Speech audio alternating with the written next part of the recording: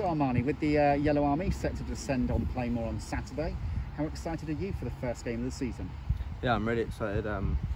Obviously last season I missed the start of the season and missed most of the pre-season, so to do this full pre-season and play every pre-season game, I'm really excited. I can't wait now. Now, when a club does narrowly miss out on promotion as we did last season, sometimes teams can experience a little bit of a hangover, but with so many new players coming in, combined with the spine that we had from last year still, do you think that's a good thing? Yeah, I think it is. Obviously we've got most of the core of the boys from last year that stayed, and then we've added like 6 or 7, 8 lads that have come in to freshen things up, and hopefully we've seen what they can do, and they're going to add a real good bit of quality to our team, and hopefully we can go that one better this season.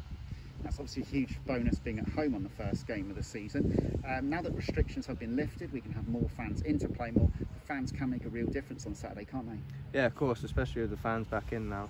It's not like being at a friendly when you've got no fans there or behind closed doors now, so having 2,000–3,000 fans there can obviously be a massive plus.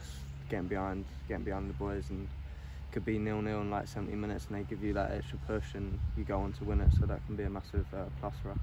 Now, obviously nothing gets decided on day one, however the team made a fast start to things last season and stayed there or thereabouts all term. Is that something that the team are looking to emulate again this season?